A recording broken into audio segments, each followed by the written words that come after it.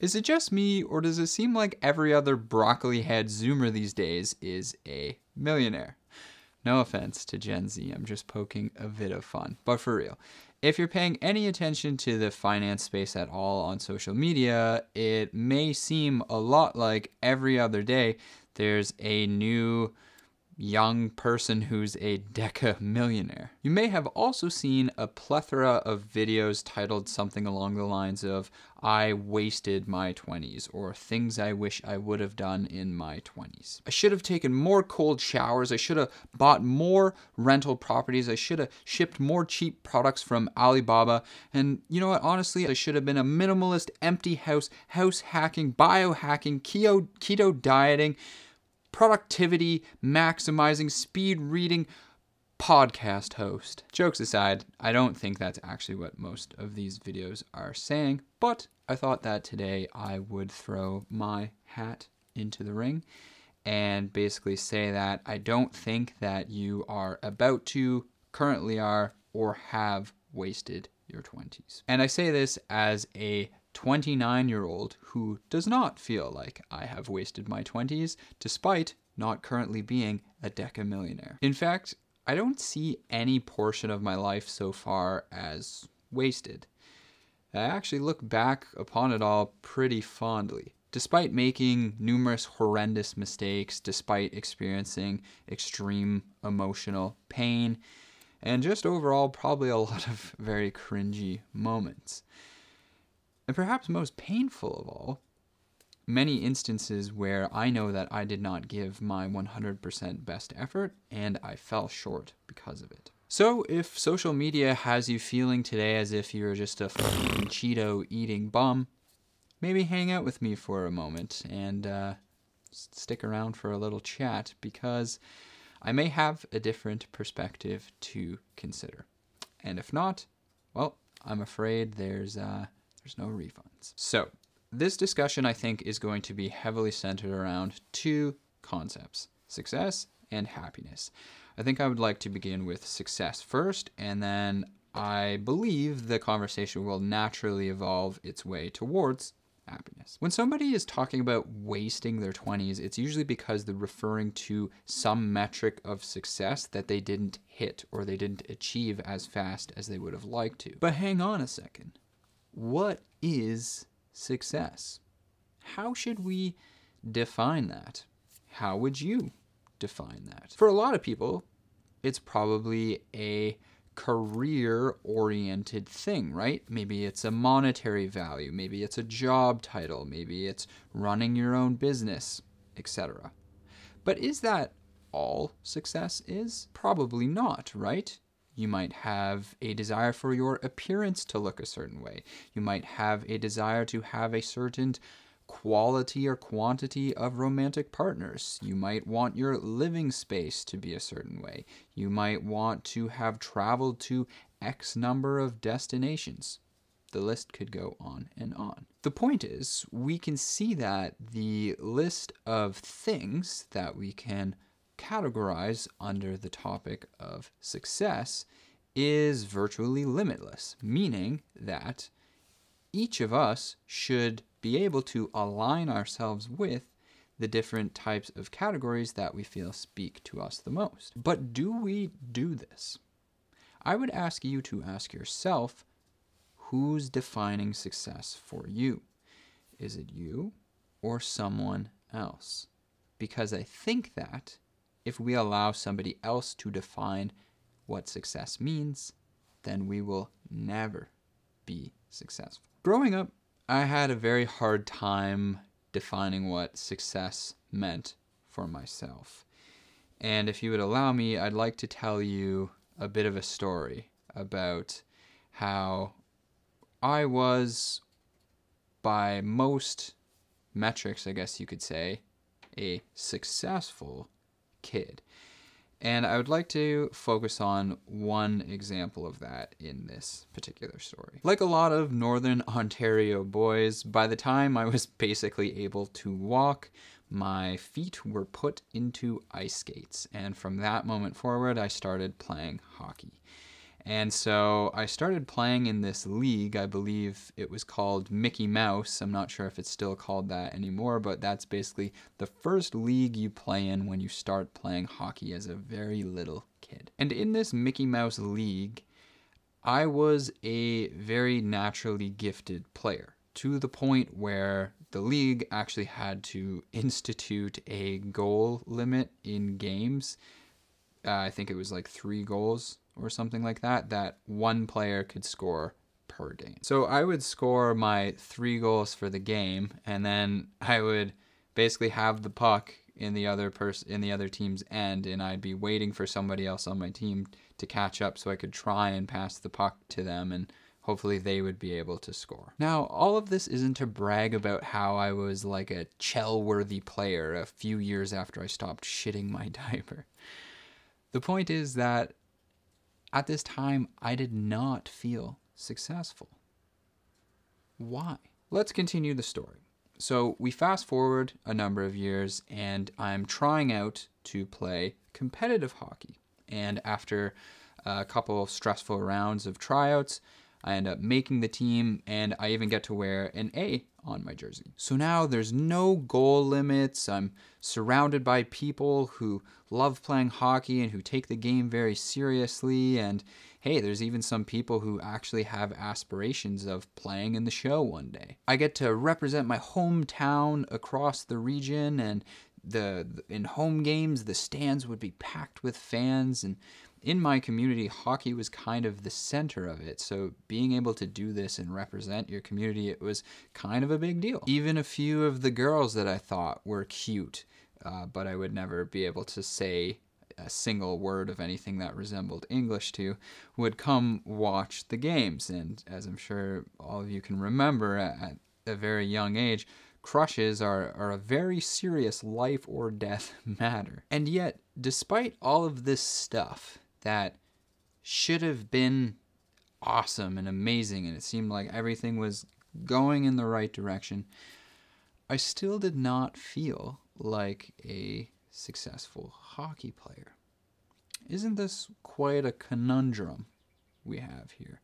Why would this be the case? The answer, as it turns out, was also in the stands at my hockey games. No, it wasn't the cute girls I had a crush on. It was something else. It was hockey parents. You see, for pretty much my entire hockey career, I don't even think I really ever got the chance to ask myself if I even wanted to play hockey. I remember an instance where we were filling out our player profiles for the team, and I had to fill out some personal information about myself, and one of the questions was, who's your favorite NHL team and who's your favorite player? And I really struggled answering these questions because I didn't really watch much hockey. I liked to play it, I thought it was fun, but I didn't love the sport. So despite checking off most of the boxes as you'd want to be checked off as a successful young hockey player, I just didn't feel that way. That is, until just this year. This year, I started playing ball hockey in a league with some friends of mine. And in the first season that I played with them, we came second last. And I don't even think I scored a single goal in the entire season. It was a success. Our second season that just wrapped up, we came first in the regular season and then placed second in the playoffs. It was also a success. For the first time in my life, despite playing for a very long period of time, I finally feel like a successful hockey player, because I and I alone defined exactly what that meant. Reflecting on my 20s, I realized that this is a common theme, and to me, this is far more important than any material success I've achieved. Take photography, for example. When I first started doing it as a hobby, I would post my photos on Instagram to be able to share them. But I always thought it was a bit strange because you're looking at this photo on a tiny phone screen and then a little box on the tiny phone screen. It would be like looking at a famous painting on your phone instead of actually going to the gallery to see it in person. It's just not an ideal way to look at something. So kind of out of frustration, I set up a website that I put the photos that I was proud of on, and this felt like success to me. If you happen to also have artistic outlets and you kind of feel frustrated with the way social media works right now, then maybe making yourself a website could be a nice thing to do for yourself. The good news is setting up a website is exceedingly easy today thanks to the sponsor of today's video, Hostinger. Hostinger is a one-step shop to get your website up and running with no experience required and at a very low cost. That's because they cover the three main things you need for a website. They register a domain for you, aka the website name. They host the website for you, and finally they have an in-house website builder, which is super easy to use. It features nice templates you can drag and drop to design on, no coding required. But they also integrate with WordPress if you're a little bit more savvy and want to go that route. I know when I first built my website, I used, I think, like 3 different services. I used one to register the domain, I used another one to host, and then I used another one to build the website. So it was overly complicated and it just didn't need to be that headache. It would have been so much easier to just use something like Hostinger where you can just do it all in one, and they also have helpful tutorials to help you with every step of the way. To take a stab at your own website to showcase your work, you can head to the link in my description to get access to a limited time deal for additional money off an annual plan, and then from there you can select the plan that best suits your needs. If I were doing another website, I would probably choose the WordPress hosting plan and go that route, since WordPress is a pretty robust platform to design on, while Hostinger can handle all the back-end stuff while being integrated into WordPress nicely. And so with all that said, thank you so much to Hostinger for sponsoring this video. By the way, like I said, my photography website is several years old at this point. Don't judge me on it. I haven't updated it in a long time. I actually have a different photography project in the works right now, one that I think is going to be purely physical that I'm really enjoying thinking about and starting to work on. Again, because it meets my own definition of success when it comes to photography. So I think the thread I want to pull on from that whole discussion of figuring out what success means to you is that I think your 20s are an excellent period for self-discovery. How can you possibly have wasted your 20s if you look back on them and say, damn, I really messed that up, or geez, I should have done this instead? I actually see that as a good thing, because it means the person that you are today is looking back on that and realizing that you've changed, you've grown, you have a better idea of what is important to you. Today, I can lay out clearly a series of things that are very important values to me, and all my goals are oriented towards those values. I've mentioned them a few times in the past, but I'll mention them again briefly here. So basically they rest on 3 pillars. The first of those being independence, which is composed of financial independence and mental independence. The second pillar being vitality, which is composed of physical and mental health, but more than that even, it's composed of having a good and proper energy flow within my body, as woo-woo as that sounds. And third and final pillar is meaning, which is exploring the questions of who I am, what the universe is, and what is my place in it. But if you ask me to define this, even just a few years ago, I wouldn't have been able to, or at least nowhere near as clearly. So how can we expect to proceed forward in the exact right direction when we're in our 20s if we don't even have the right map or a map at all? This thought just came to me right now, actually, so I'm going to add this in here. And that's that your 20s might actually be an extremely powerful time because of the fact that it may be the first time in your life that outside voices are starting to dissipate from your life. You've maybe left your parents' house, you've exited the school system, you've left a lot of the guardrails that are set up in society to basically put you together according to the manufacturer's instructions. And if you can allow yourself to experience that silence, perhaps for the first time in your life maybe, you can get a taste of what it's like to actually listen to yourself. This was, in my 20s, the first time I actually understood what intuition meant, or to listen to and follow your heart. I thought these were just nice phrases before, but then I actually experienced and began to develop that ability. I think not only does this come from silencing outside voices, but it may also come from a specific type of knowledge. And if you remember, we talked about in a previous video the difference between first-hand knowledge and second-hand knowledge. And of course, the only way to acquire that special type of knowledge, first-hand knowledge, is through experiencing things. I remember that I used to get into big arguments with my parents when I was younger because, as any parent would, they tried to prevent me from doing the wrong things. They tried to prevent me from getting into trouble.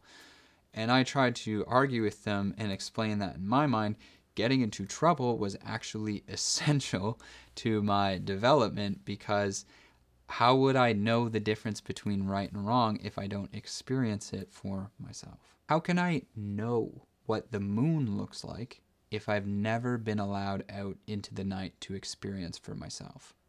Sure, somebody can tell me what the moon looks like, but does that really mean I understand what the moon looks like? It reminds me of so many of the tests I would take back when I was in school. I mean, multiple choice tests, they're such a joke. They literally give you the answer.